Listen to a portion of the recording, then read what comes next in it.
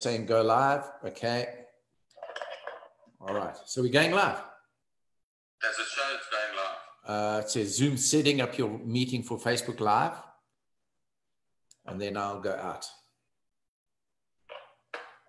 All right. So now let's go to Zoom. There we are. Screen. Dun, dun, dun, dun, dun, dun. Mora. Morning. Can you hear me? Very soft. And I've got my volume up quite loud. Okay, Jads, bless you. Right.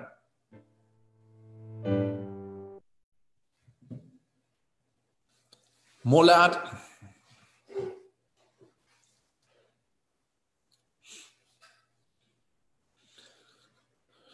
How does it sound?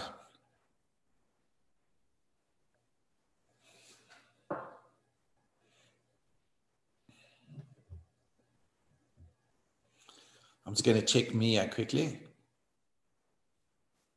Okay, there. So it's there. It's there, and there. Okay, we could. 1, 2.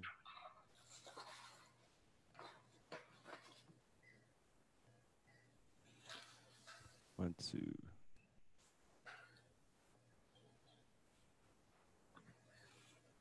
How does it sound? 1, 2, 1, 2. Can you guys hear me? That's the music's better. Now try your voice.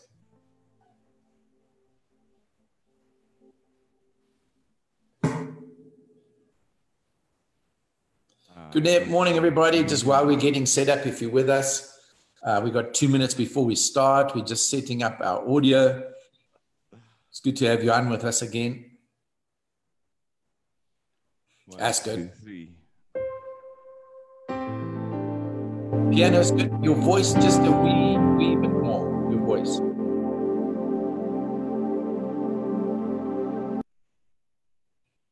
You're gone.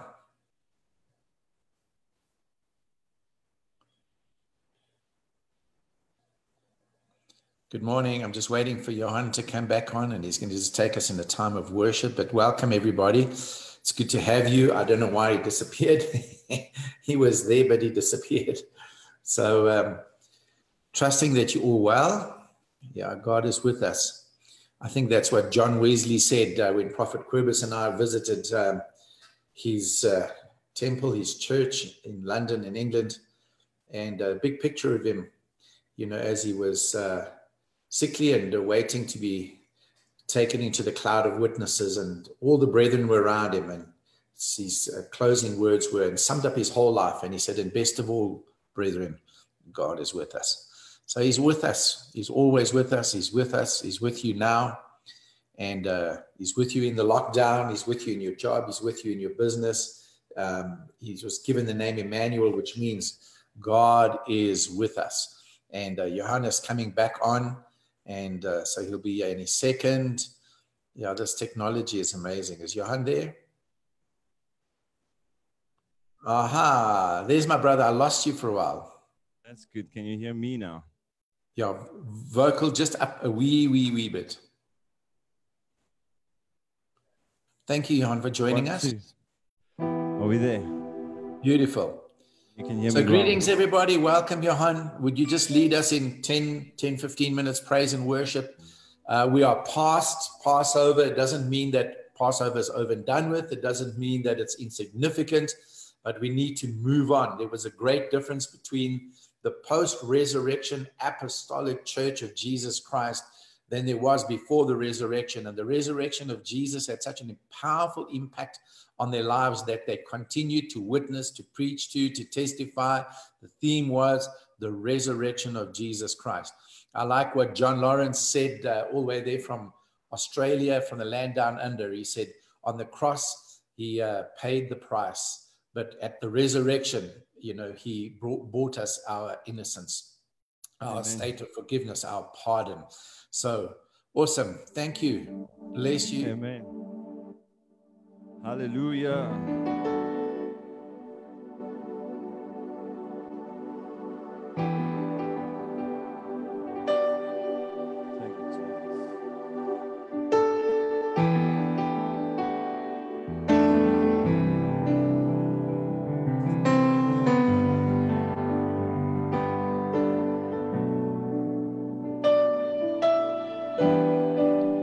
And up from the ashes, your love has brought us out of the darkness and into the light, lifting our sorrows, bearing our burdens, healing our hearts.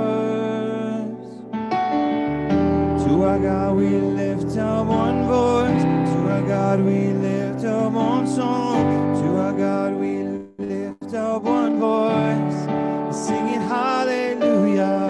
To our God we lift up one voice, to our God we lift up one song, to our God we lift up one voice, singing hallelujah. Hallelujah, hallelujah.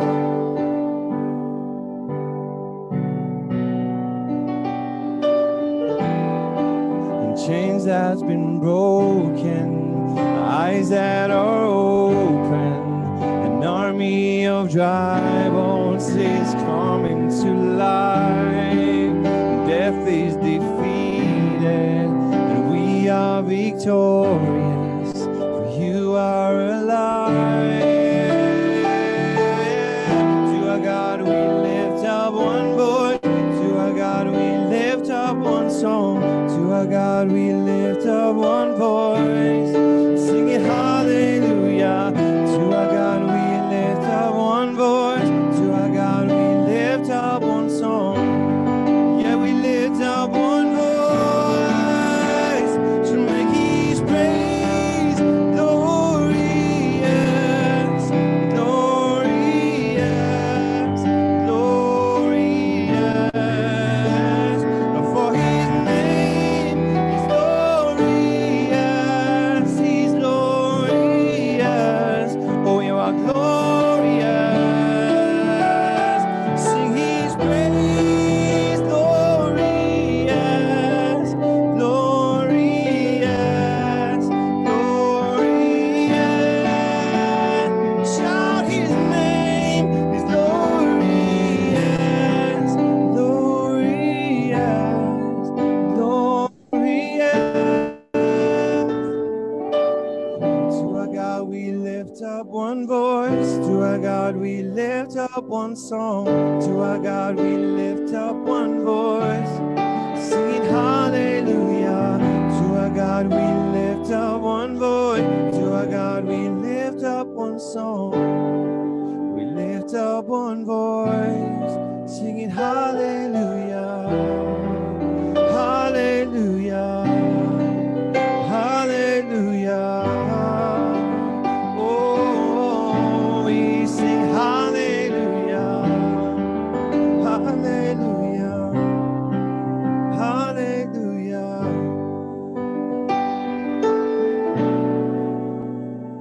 Make His praise glorious, glorious, glorious. Shout His praise glorious, glorious, glorious.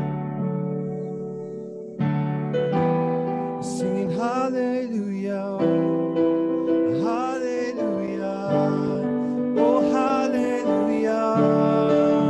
Yeah. We sing hallelujah, hallelujah, hallelujah, oh hallelujah. Sing it out, hallelujah, hallelujah, hallelujah.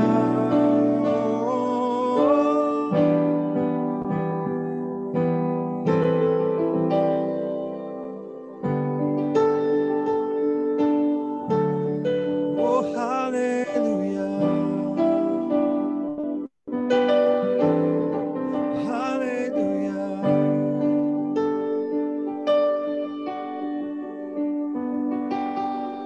Oh, you're strong enough to calm the storms of fear and unbelief. You're fierce enough to break the cords of death breath that clung to me. And I have come to know a love stronger than the grave. In my darkest hours, raise me up from death to life, a resurrection power. And oh, your love is strong. Yes, Jesus, oh, your love is strong. And oh, your love is strong. Yeah, oh, your love is strong. Close enough to hold me near when fear is crippling. Oh, safe enough to be my home when my world is crumbling. And I have come to know a love whose power is overcoming. That in my darkest hour, you raise me up from death to life. Oh, resurrection power. And oh, your love is strong, Jesus. Oh, your love is strong. And oh, your love is strong. Oh, your love is strong. He's stronger, stronger than the air. Oh, your love is strong, stronger than anything you can imagine. Oh, your love is strong. Oh, and oh, your love is strong. Yeah. Oh, your love is strong. Your love vanquished all my enemies. It broke the cage that silenced me. It set this songbird free. And I sing for all the love you've given me. Rejoice because you've chosen me. You called this orphan home. Yeah, I sing for all the love you've given me. Rejoice because you've chosen me. You called this orphan home. And oh, your love is strong. And oh, your love is strong. And oh, your love is stronger, stronger than. Oh, your love is strong, Jesus. And oh, your love is strong, so strong. Oh, your love is strong, yeah. And oh, your love is strong. Oh, yeah. Your love vanquished all my enemies. Broke the cage that silenced me. Set the songbird free. And I sing for all the love that you've given me. Rejoice because you've chosen me. Called this orphan home. And oh, your love is strong. And oh, your love is strong. And oh, your love is strong, Jesus. Oh, your love is strong. Oh, your love is strong. Oh, your love is strong. Oh, your love is strong. Oh, your love is strong. All things have passed away. Your love remains the same. Your constant grace, it remains the cornerstone. lungs that we thought were dead are breathing in new life again. Oh, you caused the sun to shine in the darkest night. So Jesus, we love you. Oh, how we love you. You are the one now hearts adore. Just sing that out. Jesus, we love you. Oh, how we love you. You are the one that our hearts adore. Just we are sing it out. Say, Jesus, we love you. Oh, and oh, how we love you. You are the one that our hearts adore. The hopeless have found a home. The orphans now have new hope. And all that was lost, Lord, has found its place in you. For you lift our weary head. You make us strong instead. And you took these rags, Lord, you made us beautiful. For all that you are, we will pour out our hearts and we will sing this anthem song. And Jesus, we love you. Oh, how we love you. And you are the one that our hearts adore. And Jesus, we love you. And know how we love you. You are the one that our hearts adore. And know how we love you, Jesus. Yes, how we love you. You are the one that hearts adore. Sing how I love, know how I love you. Lift your hands, sing it out. I know how I love you. You are the one that our hearts adore. Jesus, we love you. Jesus, we love you. Oh, how we love you. You are the one that our hearts adore. Yeah, Jesus, we love you. One our hearts adore.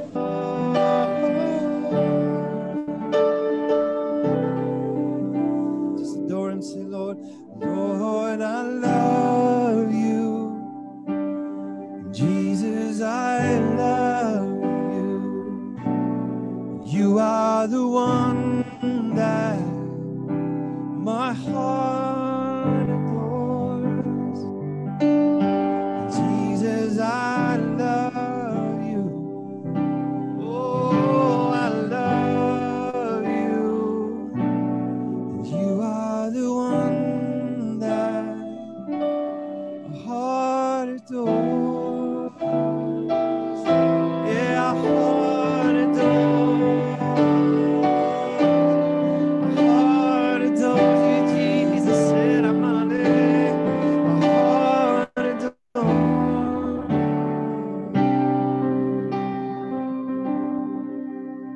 Old things have passed away.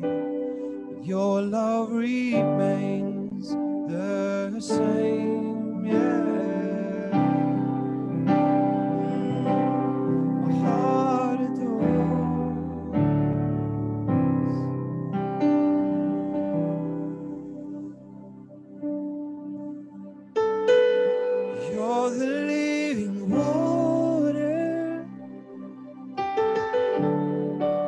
the never drying fountain.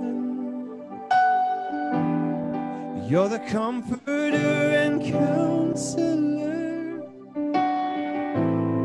Oh, take complete control. You're the living water. You're the never drying fountain. You're the comforter and counselor. Will you take complete control? Oh, and welcome, Holy Spirit. You're here with your presence, yeah, and you fill us with your power, and you live inside of me. Just one more time, sing it out. Welcome, Lord. Oh, welcome, Holy Spirit. You're here with your presence, oh, fill us with your power, and you live inside of me. Yeah. Wow, awesome. Thank you, Johan. Thank you very much. Bless you. And we'll see you a bit later towards the end of the service. Oh, amen. God is good. Let me just fix this very quickly, and bless you. Awesome. Johan is going to be just doing something for a couple of minutes, and then he's going to join us. But thank you. Oh, what beautiful days that we live in. And I titled this morning's message, Past Passover. And as I said in the interlude right at the beginning, before Johan took over with that beautiful worship, is that it's not past in the sense that it's insignificant. And there's a sense in which, you know, those old hymns, I will cling to the old rugged cross. And there's a sense in which, you know, the Apostle Paul said, I resolved to know nothing while among you except Christ and him crucified, is that we hold on to the cross as a centrality of truth, but we also move on. We hold on to the resurrection of the Lord Jesus Christ, but we also move on whilst holding on to those as deep truths, and that we must never sacrifice at any cost. Any of the true doctrines around the person of Jesus, we don't let go of. And so moving past Passover, it's really interesting to read in the book of Acts that once we get past the Passover, and of course, even more so past Pentecost, but from the resurrection of Jesus, the cross, the crucifixion of Jesus, his death and burial and resurrection, and all the way through his ascension, and then his coming back in the person and power, presence of the Holy Spirit, there's a dynamic shift and change in the disciples, but also in the early church, and it's reflected in the early church. And the early apostolic church post-resurrection became a church of wonders, a church of worship, first of all, a church of wonders, a church of the word, and of course, a church of great, strong fellowship together. And, you know, they were bound together and became powerful witnesses for Jesus Christ. And the resurrection featured powerfully in the apostles' doctrine and teaching. They realized that they were witnesses of the resurrection and needed to preach the gospel in the light of the fact of his resurrection. And so moving on, and you know, the whole Passover weekend is the fulfillment of so many prophecies, types, shadows, feasts and festivals, celebrations, etc. And so we would be now into the Feast of Weeks. And the beginning of the Feast of Weeks, or the Feast of Harvest, is Shavuot.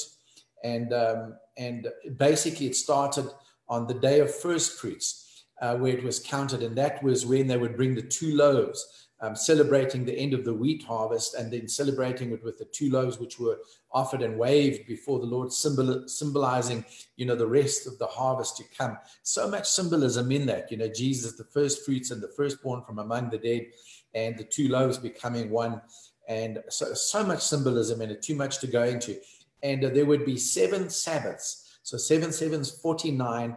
And then the Feast of Harvest, or the Shavuot, was then celebrated on the 50th day. So it's also known as the period building up to Pentecost. So we're in that period right now building up to Pentecost, the day of Pentecost, which will be in a couple of weeks' time. And I'm looking forward to that as well. That's going to be really powerful. But in far as the Jewish mind was concerned, that this was a period of preparation from the Passover, because this is when they left Egypt, all the way through to the final day of the Feast of Harvest, or Shavuot, or the Feast of Weeks. And on that 50th day was they celebrate the day the Torah, the law, was given by God to Moses on Mount Sinai. And the amazing thing is, you know, that it's incredible that on the day that the law was given, when Moses came down, he found that Aaron, under the pressure of the people, had built a calf. And you know the story, but plague broke out and 3,000 people died. So on that day, the giving of the Torah. But you know, the beautiful thing is about it, and symbolism is there, and it's beautiful that on the day of Pentecost, 3,000 people got born again and filled with the Holy Spirit. And so one is the law, the letter of the law that kills, the law of the Spirit of life in Christ Jesus is the day of Pentecost. The other one is the law of sin and death. And so we're in that period, and it's so powerful. And then, of course, later would be the Feast of Booths or Tabernacles, and that would be Sukkot. But just that's the period that we're in. But, you know, those 40 days between his resurrection and then his ascension, Jesus was really busy providing, the Bible says, convincing proofs and evidences, and he was sharing and unfolding, like he did with Cleopas and his companion on the road to Emmaus, starting with the law and all the prophets and even the Psalms. He went through and began to explain the sufferings of Christ, and that he must die and that he must rise again. It's really interesting that in Luke's gospel records that the two disciples did not recognize Jesus. There was something, either, you know, he hid himself or concealed himself in a manner. Some theologians think it's because he was no longer Christ of the flesh, but the resurrected body of Christ. And but yet other appearances, they immediately recognized who he was. Even in his post-resurrection body and post-resurrection form, they recognized Jesus, but somehow he hid himself from them. But it's so significant. It was when he broke bread that their eyes were opened, and they saw Jesus, and he was eating and drinking again because he was in the kingdom. Remember, before he was betrayed, he said, I will not partake of this until I'm in my kingdom. So now he was in his kingdom. But it's interesting, Christ in the communion, Martin Luther shared. And so communion should always be so special because of this appearance, is that when he broke the bread, when he unveiled that, or when he did that, transacted that, suddenly their eyes were opened, and then he withdrew from them and disappeared. And they were saying things like, were not our hearts burning within us? And so these post-resurrection appearances were so powerful, and I've already alluded to one, but it's beautiful when the woman went running early in the morning, the first day of the week, they prepared the spices to go and embalm the body of Jesus. When they got there early in the morning, he was missing, but then angels appeared, two angels appeared, and they said, why do you seek the living amongst the dead? He's not here, but he is risen. Wow. Woo. Take that, death and hell. Man, I tell you, it's so powerful. And of course, the woman then had an appearance of Jesus, Mary Magdalene the first, and some other women, and they ran and began to tell the disciples. And so I just wanted to run through this with you a little bit, because it's so significant that we see the resurrected Christ. The work is done. The price has been paid. The sacrifice has been made. He's given his life for our sins, but he is still interested. He didn't immediately ascend to heaven and dust his hands off and say, okay, well, the job is done. And we see the tender mercy of Jesus. We see the loving kindness of Jesus. We see the incredible compassion and the heart of God, even in the appearances, of Jesus appearing to different groups of people.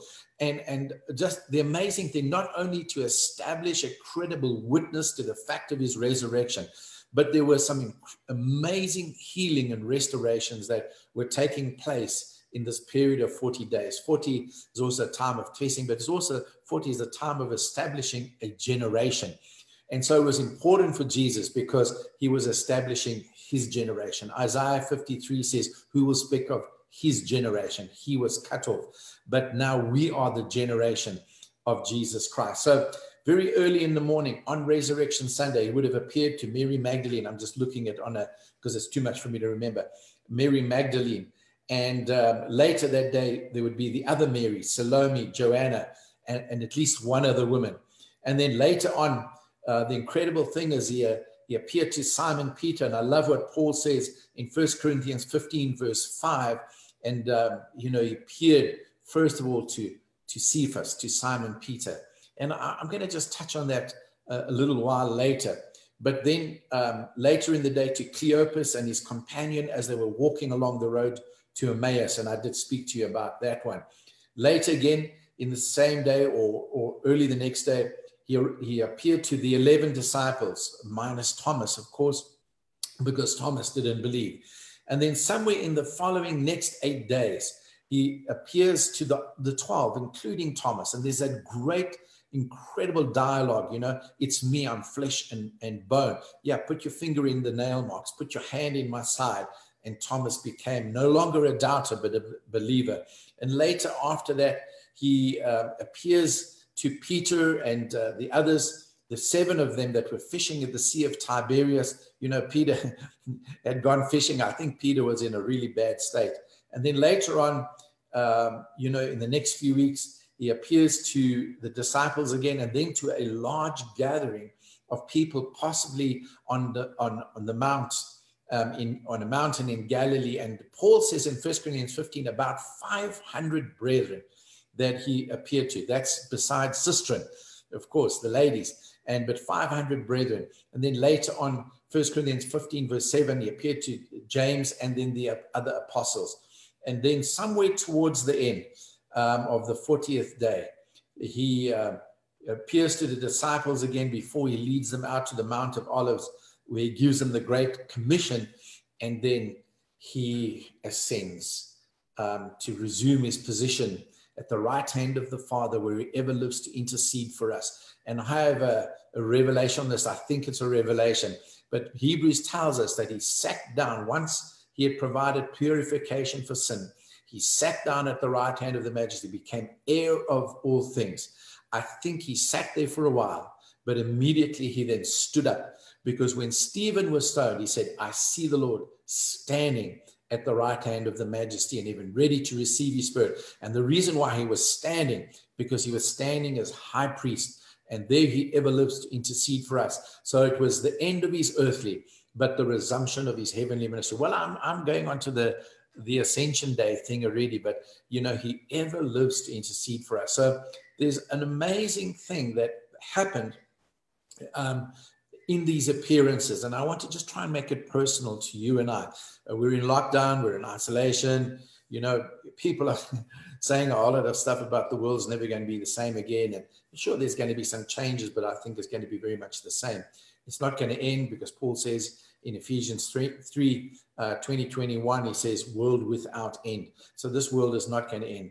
And so the 2 appearances that really bless me is the one with Cleopas and his companion on the road to Emmaus, and how Jesus elicits that whole conversation for him. But meanwhile, his persona is slightly hidden. And, we guess at that. And however, I think he wanted them to recognize him no longer as the physical Jesus, but as the spiritual Jesus. So we no longer relate to him as Christ after the flesh, but Christ born again, born, risen in the power of the Holy Spirit. And I think those are the things that we need to be cognizant of, because the disciples had to move and adjust in their relationship with a physical, Jesus who was limited in where he could be at any given time. And they needed to move their focus off him as the Son of Man to the Lord of glory. And so they were to now begin to relate to him the way that we have to relate to him, that we haven't seen him, but yet we're full with the joy of our salvation. We haven't seen him in the flesh. John said, that which, concerning the word of life, that which we've seen, that which we've touched, that which we've handled, this we declare to you. And he declared that as a witness, but we didn't have the privilege of handling the physical Jesus. But I tell you, more powerfully, because he went away and sent the Spirit, now he's with us and in us all. Now he is the Lord of glory, omnipresent. He can be equally present with me, John Wasserman, here in South Africa, and John Lawrence and Kathy Lawrence all the way down there in Australia, and Dave and Carol Robertson in England. So he's with every one of us, equally present all the time, everywhere. And so their faith had to begin to shift. And that's why Paul says that in 2 Corinthians 5, that we know no man after the flesh. We once knew Christ that way, but we do so no longer. And of course, Paul didn't know Jesus after the flesh. Paul knew him after the Spirit, the power of his resurrection. And so that appearance was brilliant. But then, of course, the other appearance, when the disciples were fishing, there were 7 of them. I don't know what happened to the other 5, but they were fishing, and Jesus appears on the shore, and then he says, have you caught anything? No, throw your net over to the other side. You know the story.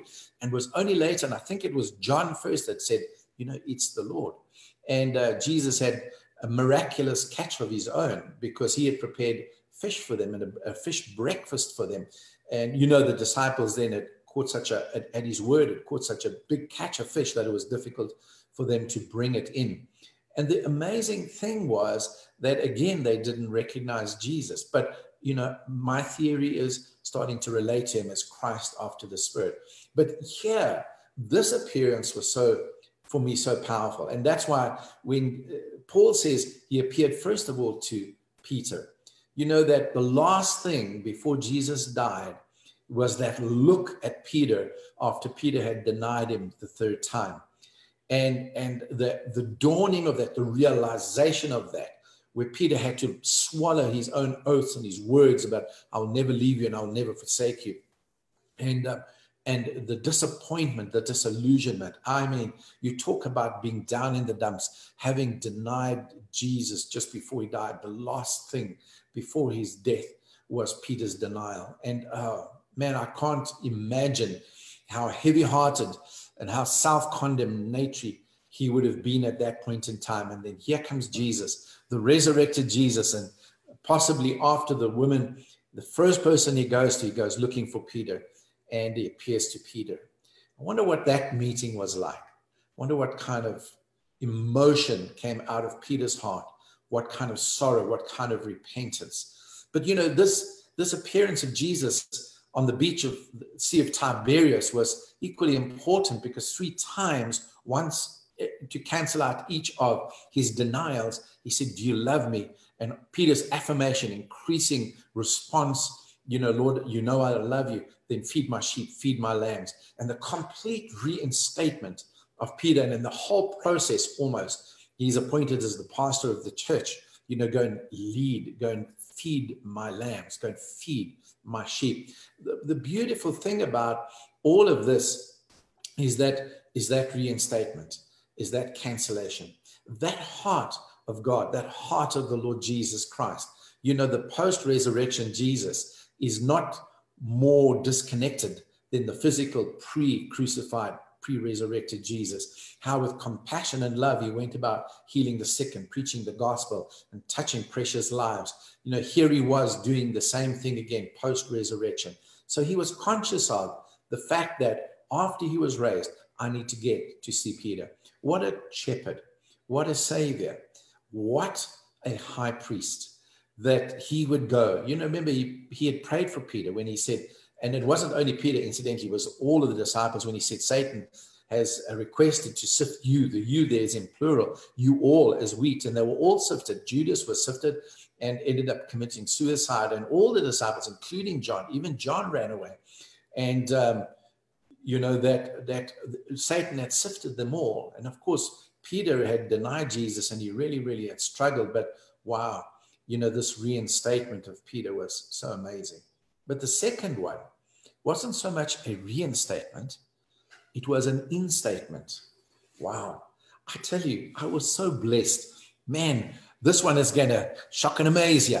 And maybe you've not heard this before. Maybe you have. But, I've kind of dabbled into it, but this one really, really, really blessed me.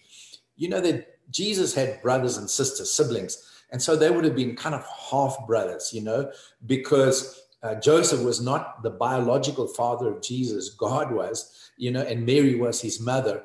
But after the birth of Jesus, Mary went on to have other children with Joseph as their father. And so they were his brothers and sisters. They were referred to that, but, more like half brothers and sisters. But they would have been regarded as brothers and sisters. So the one of them's name was Simon, the other Joseph, the other Judas or Jude, as well as, and the oldest brother was James. And Judas or Jude was actually the author of the book of Jude, and he had two sisters. And the interesting thing was, there was one time when they came, his mother and his family, possibly his brothers, maybe including his sisters, and it tells us that in Matthew chapter 12, they came to where Jesus was preaching, and Jesus was inside a house, and he was told that his mother and his brothers, his family, were waiting for him outside.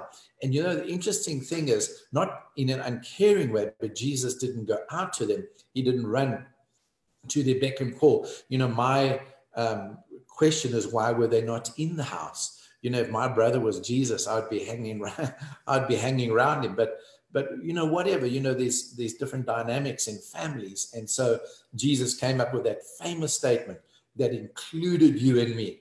Thank God for that. Whoever does the will of my Father in heaven is my brother and my sister and my mother. And that implies that his mothers and his brothers and his sisters were all waiting outside for him. Some theologians think that, and with good reason, that they had come to get Jesus, thinking maybe he's going over the top, maybe he's a bit, off his mind, maybe he's got a savior complex, personality complex or something like it, but to come and to take possession of him and say, come on, son, come home. And so really interesting. But from there, this whole unfolding thing, James, the eldest brother, the brother of Jesus, who incidentally wrote the book of James, it seemed like he was a skeptic, seemed like he did not believe that his half brother, that his brother, older brother, truly was the Son of God, and he didn't seem to believe it. But it might have been that not everybody in the family had the same understanding that Mary had. Remember, it said often about Mary, she hid these things, she treasured these things in her heart, but they may well have been, aware of the fact that his miraculous birth and all these prophetic words. Maybe there was some resentment. Maybe, there was a little bit of, teasing. Oh, so you're the Messiah, you're the Son of God. You know and understand the family dynamic. But of course, also remember that there had been 400 years of silence, no prophetic word, no prophets. There was silence. God had been silent. And so, like in the days of Samuel, the lamp of God had almost gone out and the word of the Lord was rare. And so this could have been pretty unbelievable stuff. Remember also that they were a strictly Orthodox Jewish family, and they might have been awaiting Jesus coming with the same mentality as all the Jews, a general, an army to lead them out of the oppression of Rome. So what happened? If James was like this, what happened? See, the day came when it was time for the resurrection of Jesus. It's interesting. I think it's in John chapter 7. I think it is, where his brothers actually said to him, come on, why aren't you going up to the festival? I'm putting it a little bit in my own words, but you can find it there. You want to be famous. Why don't you go and show yourself? Go and do some miracles. And it seemed to me that there was a little bit of sarcasm in it. And you can find that in John chapter 7, verse 5. If you're the Son of God. It seems like there was a little bit of doubt concerning that.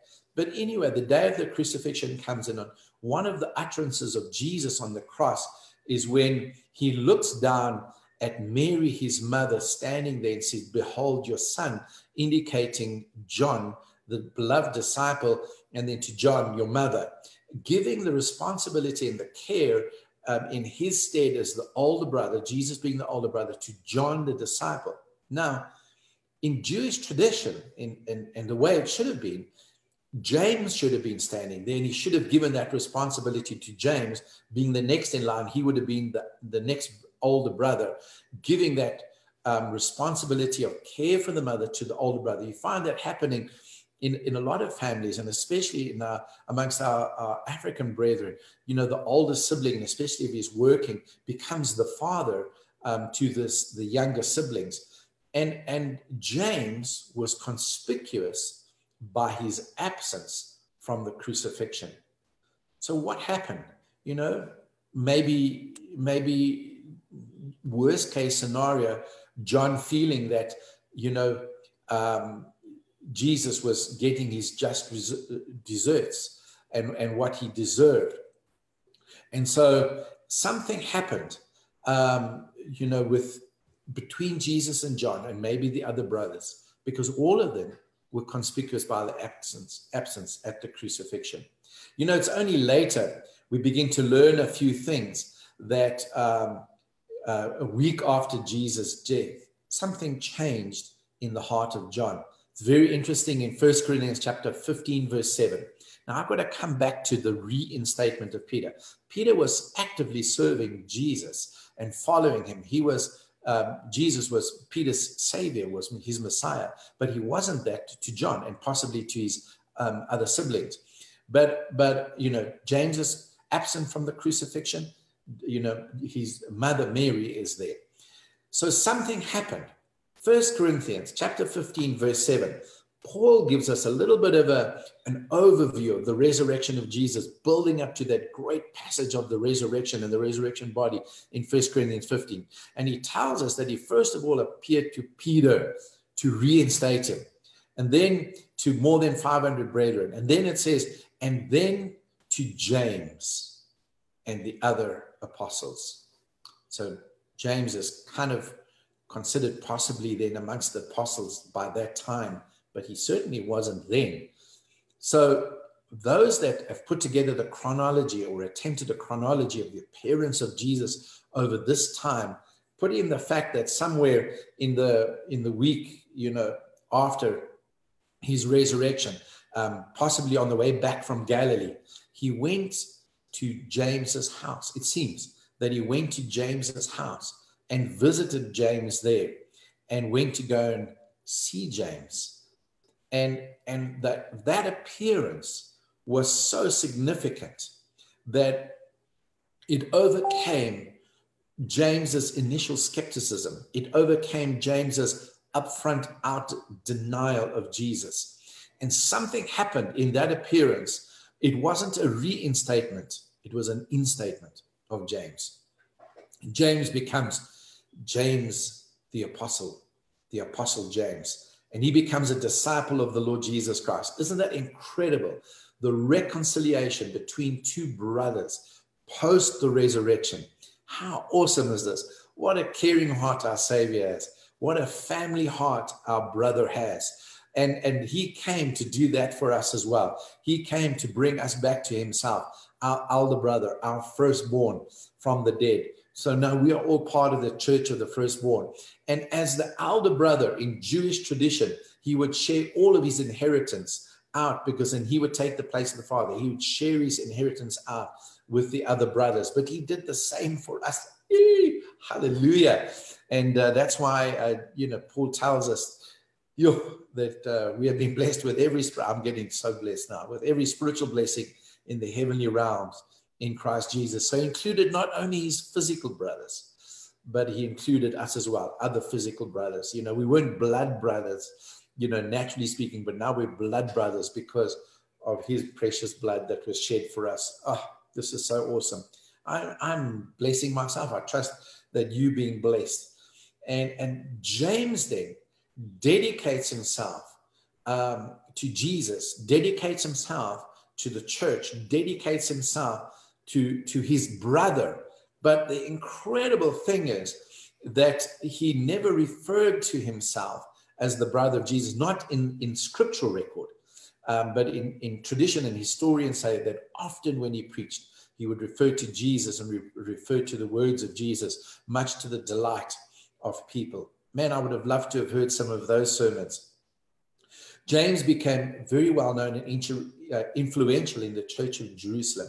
You know, as the number of disciples, and especially the Gentile disciples, began to grow, there came a great conflict between the Jewish and the Gentile believers. And then, of course, the leaders, those that were seen as leaders, and amongst them were Peter, James, and John. They were seen as the apostles and the leaders of the Jewish Christians, the Jewish believers. And you know, Paul, Barnabas, and especially Paul, Peter for a while when he went to Cornelius's house, but they were very much for the Gentiles. And so this came this whole thing of where the Jewish believers wanted to influence the Gentile believers to become a little bit more Jewish. You know, it's kind of what is happening today. You know, we don't have to become Jewish and get into all Jewishness and get Jewish names and you know, we celebrate all the feasts and festivals and things like this. Yeah, there's a big move about being Jewish. No, I'm Gentile. You know, I believe in Jesus. I don't have to call him Yeshua. Jesus is fantastic for me, you know. So there's a strong move. Bless you if you want to do that. But there's a strong move, you know, all things Jewish. And it's right there in the early days. And of course, Paul strongly resisted that, even though he was a Jew. I mean, you see his pedigree in Philippians chapter 3. But James became this leading figure. And now there's this conflict, you know, make them a little bit more Jewish.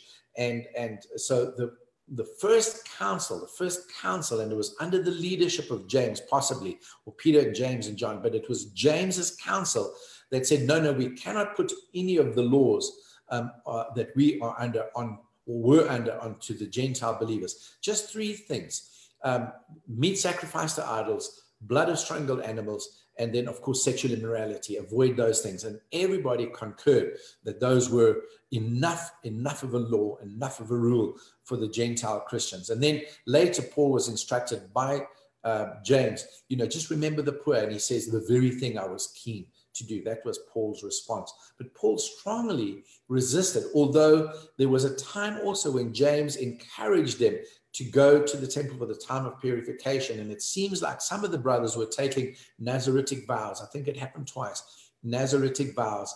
And so the one time there was a thing about circumcision that Paul conceded to. So what Paul was doing was trying to show that he was not averse to the Jewish customs, as long as it wasn't to the law that you were going for your justification.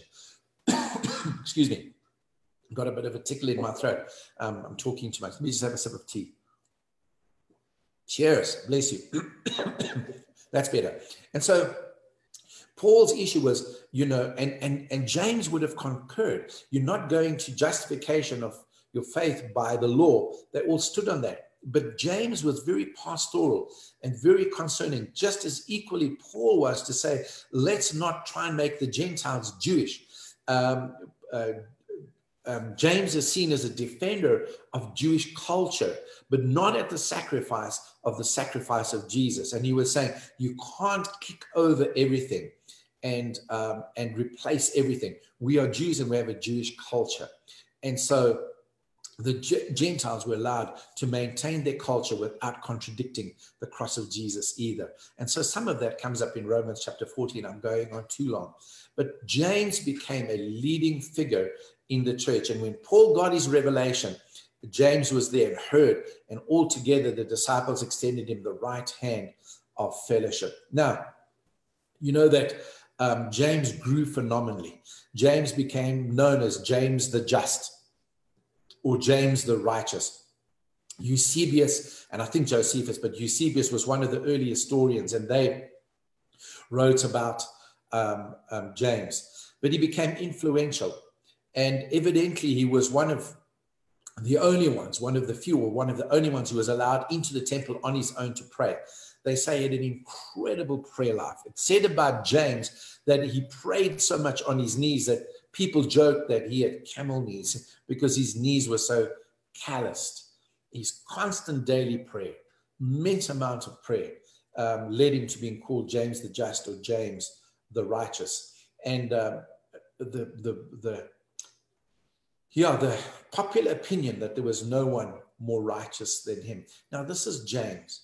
This is James who was not at the crucifixion of Jesus. This was James who was a little bit cynical, John chapter 7, with his other brothers about Jesus, not recognizing him as the Son of God. But it was that post-resurrection appearance that changed his heart. And now he becomes a leading figure, influential man, influencing many people, preaching powerful messages. They say that he was extremely bold, extremely outspoken, powerful preacher. And this riled the Pharisees, because very much after the fashion of Jesus, he was against that Pharisaism, that strict legalistic type of religion. Now, remember, I said that he defended Jewishness, but not at the expense of the centrality of the cross. Man, he wasn't at the crucifixion, but when his brother Jesus appeared to him, he got the story of the resurrection and the importance of the cross and the sacrifice. And so he would speak about Jesus. And it riled the Pharisees, so much so that there came up a plot to kill him. And I've got to wind down. A plot to kill him, and it was under Annas, the high priest. And the amazing thing is that they took him to, they say around about AD 62, they took him to the pinnacle of the temple. Now, it's interesting, in one of the gospel records, that's exactly where the devil took Jesus and said, throw yourself down, and, the angels will take charge of you, and you won't come to any harm. Your foot will not be dashed against a stone. And because of his exceeding bold and reckless disposition, when they asked him to renounce Jesus, they demanded that he should renounce his faith in Christ before all the people, because evidently there was a massive crowd waiting below, and he was up on the pinnacle of the temple. And he said, and his response was this, stated in one historical record: why do you ask me about Jesus, the Son of Man? He sits in heaven at the right hand of the majesty, or the great power, and he will soon be coming back in the clouds of heaven. Now, those are Jesus' very own words recorded in Mark 13, verse 26. However, because he wouldn't, they pushed him off. Some of the outraged Pharisees, some of them that taken him up, pushed him off. And the rest of the Pharisees were waiting below with a crowd of people. And he hit the ground. And they say it was a great distance and he should have died. But miraculously, James the just, James the righteous, did not die. But when he hit the ground, he immediately got up and he got onto his knees and began to pray. I entreat thee, Lord God, our Father, forgive them, for they know not what they do. Amazing, amazing thing is the exact words of Jesus on the cross. And they say that there was one man there, I think the Pharisee, who had like a club with which they used to wash he was a launderer, a fuller, and used to wash the clothes with and beat the clothes to wash them. And he took this club and he basically beat Jesus to death while the others, James to death while the others were stoning him. And he offered up his spirit and he died. What an incredible lesson we learn from James the Just, the brother of Jesus. Here was this man, maybe grew up with a little bit of resentment around Jesus. Maybe Jesus is the older brother, maybe because of the prophecies. Maybe he was the blue-eyed boy. Maybe there was this family dynamic going on. And Jesus takes time, like he did with Peter, takes time to go and visit him. Where he visited Peter, we don't know. Maybe in his home. But maybe in his home, he went to go and visit James, walked in. Maybe he showed him his hands and his feet again, as like he did with Thomas. But here, after Peter's reinstatement, James is instated, and James becomes James the Just, a leading figure in the church in Jerusalem, a leading figure, an apostle to the Jews, while Paul becomes an apostle to the Gentiles. And I just wanted to bring this to you. It touched me, it blessed me so much. We're in a time now, that 40-day, we're remembering that 40-day period, of the Feast of Weeks, the Feast of whatever it is, so we're remembering the time leading up to Pentecost, the outpouring of the Holy Spirit, these appearances of Jesus. Paul had multiple appearances. He was one untimely born in undue season, out of season. But Jesus appeared to him. And I'm not advocating weirdness. But what I want to do is just to encourage you. We're in a period of shutdown and lockdown. But biblically, and as far as the historical record, we're also at a time where we shut in. Maybe not out of fear. Well, definitely not out of fear, out of obedience to the government and the requirements. But But what a time to encounter Jesus. And he's not unwilling. And maybe you're hopeless. Maybe your business is under threat. Maybe you're not sure when lockdown does finally end. Do you have a job to go back to? You need an appearance of Jesus. You need a visit from the Lord Jesus. Psalm 8, what is man that you're mindful of, and the Son of Man that thou visit him? And, Jesus loves you. Jesus cares for you. Jesus is concerned about what you're going through. We can see it from all of his appearances to all of these people, in particular to Cleopas and his friend, who were both down, in particular to Peter, who had just denied Jesus, in particular to James, who never believed in him from the word go. And maybe shadows of doubt, maybe concern, maybe worry has crept in, maybe a little bit of fear and sleeplessness. Maybe you're looking at your bank balance and thinking, oh my gosh, how are we going to make it to the end of the month? And what if the lockdown continues? I want to tell you, you're a candidate for a visit from Jesus himself. Over my life, I've had some visitations with Jesus, some encounters, not weird, wannabe, wissionary type of things, but encounters with Jesus where I was so desperately hungry for him. And maybe you've become hungry for him, and Jesus wants to be encountered. He wants you to encounter him. He wants to encounter you as your loving high priest, as your savior, as your brother. He wants to encounter you. And I remember one time when Jared Cooper was ministering here, I had another encounter with Jesus. I remember sitting there. I was so desperately hungry. I was sitting on the front row, hands in my head in my hands. And Jared was preaching, and it was such a powerful meeting. And I was just saying, oh, Jesus, I'm overdue an encounter with you. I'm longing for an encounter. And in a previous experience I had with Jesus, his presence, that undeniable presence of Jesus, that absolute pure love, where there's an absence of evil, an absence of fear, where there's an absence of darkness, where it's so overwhelming, where even physically, like David says, my flesh longs after you. I could feel Jesus. And my eyes were closed, but my head was facing the floor. And when I opened my eyes, there were the feet of Jesus, like I'd seen in 1994 in Toronto in the revival. And I was so overwhelmed with Jesus, and I was aware that he had his hands on me. I was aware of his spirit pouring over me, and I had such an encounter with Jesus that day. With Jared and his parents, we went out to lunch afterwards. I was overwhelmed. I couldn't eat. I just sat at the end of the table. I was speechless. I felt like Ezekiel with a strong hand of the Lord upon me. Maybe, just maybe, you need a fresh touch from Jesus. Maybe you just need an encounter with the Lord Jesus Christ. And for him just to touch your life and to bless you and to minister to you again. And during this time of lockdown, what an ample opportunity, what a powerful time God has provided for us, where you can be just encountering the Lord.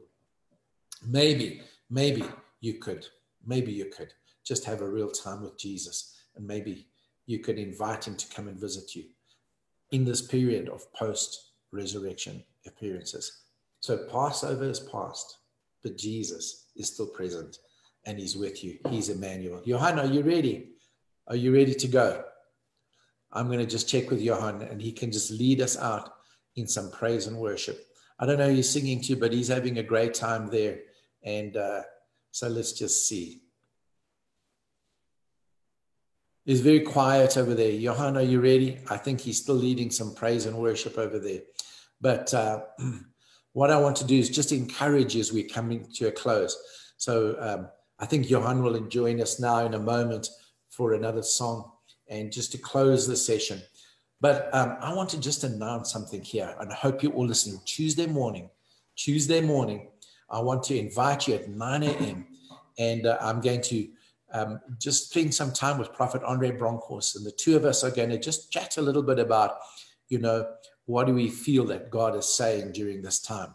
And, we don't need prophets for that, but they are there for that. I mean, we have his word, and I'm just so excited. Rainer and I and others have been fellowshipping around the word and, going backwards and forwards and, making the most of this time. And well done, Rainer. And I know many of you are as well, getting into prayer and the word in between doing the things that you need to do as well around the house. And some of you are working. And so bless you. So Tuesday morning, 9 a.m. Now, tomorrow I'm going to be on a radio program with an apostle, a great apostle from Nigeria. We're going to be doing a radio show, a radio talk show. And then from the 27th of April through to the 2nd of May, somewhere in there, Jared Cooper is hosting something also on Zoom platform, The Prophets Speak. And he's invited me to be a part of a prophetic group that will be just speaking and sensing what God is saying to the church locally or to the church globally, in this particular time. And so I'll be a part of that. So that'll be April the 27th to May the 2nd, somewhere around there, that whole entire week. But I'll give you more details about that. But Tuesday morning, 9 a.m. with Jared Cooper. Now, just before we go, because the time is up now, it's 9:05, and it seems like Johanna's still busy over there, so I'm going to just let him go. And but I want to just pray blessing over you and just encourage you. Maybe you just, tired of lockdown. Maybe, like I said, you're concerned about, the status of your job or the status of your partner's job or, your business. I had a message this morning from Wynand Esterhuizen in New Zealand, and I just shared a prophetic word and voice note on WhatsApp about Ezekiel's valley of dry bones, and somebody posted me a song which I shared, which was about the valley of dry bones, about prophesying of your business. And he messaged me and said, please, can I share this with my brother?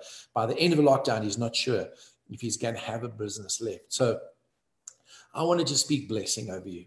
I want to speak no fear, perfect love casts out all fear. I want to just declare the words of Jesus where he said, peace I leave with you, my peace I give unto you, not the peace of this world, but my peace, the very peace of God. Guard your heart, soul, and mind and strength. And why not reach out to God? Why not call out to him and experience a visitation? It might be through the word. It might be, you might not see him. It's very seldom do you see Jesus and have visions of Jesus. I've had visitations of Jesus where I've not seen anything, but where he's come over me, where I've sensed his presence, where I've sensed his anointing, his spirit fall on me. And I've known it's been an interaction with him, a visitation with him, and something transpires on the inside. And so I want to bless you with that. Seek the Lord, call out to him, and let the Lord touch you in this time. So I'm going to just one more time go back to him, but I think he's ministering with Gerard Krobler, so I'm going to release him. But bless you until next time. God be with you. Tuesday morning, 9 a.m. Love you all, and thank you for your faithful giving and your faithful support. And again, once again, I want to encourage you. If you're part of ACF or if you don't attend a church after this broadcast, you can go onto the website, get our bank account details if you would like to make an offering towards Airport Christian Fellowship and keeping the ministry going. Bless you all. I call a harvest on all of your seed in Jesus' name. Love you all. Bless you. Bye. Oh, Johanna's there. Yes, I'm here. Can you close out one song, Johan? I will. Just one song. Bless the people. I just finished with this song and doing this. I really just feel to prophesy this over South Africa and prophesy this over everyone watching. And let the song just encourage you and lift up your spirit and see what God is about to do in your life. Amen. So be glad, ye children of Zion, rejoice in the Lord your God, for he sends his rain to demonstrate his faithfulness. Oh, be glad, ye children of Zion, rejoice in the Lord your God, for he sends his rain to demonstrate his faithfulness. Oh, and once more the winds will come, just like the rains of spring, and your threshing floors will be again piled up with grain, and your presses will overflow with new wine.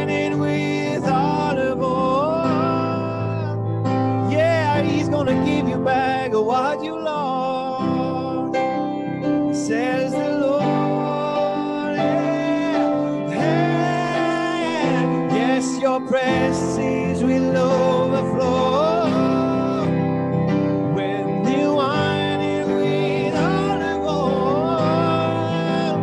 He's gonna give you back everything you lost, says the Lord. Yeah.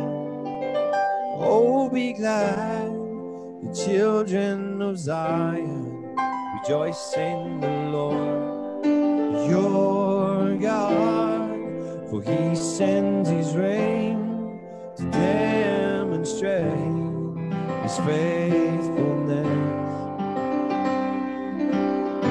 Oh, be glad, you children of Zion, rejoice in the Lord your God, for he sends his rain to demonstrate his faithfulness. Yeah. And once more the winds will come, just like the rains of spring. Yeah. And your threshing floors will be again piled up with grain, and your presses will overflow with new wine and with anointing oil. And he's gonna give you back everything you've lost, says the Lord. And your presses will overflow with new wine and with olive oil. And he's gonna give you back what you've lost, says the Lord. Oh, be glad, you children of Zion, rejoice in the Lord your God, for he sends his rain to demonstrate his faithfulness. Yes, your presses will overflow with new wine and with olive oil. He's gonna give you back what you've lost, says the Lord. Yeah. Yes, your presses will overflow with new wine and with his anointing oil. Yeah. He's gonna give you back everything you've lost, says the Lord. Yeah. He's faithful, Lord.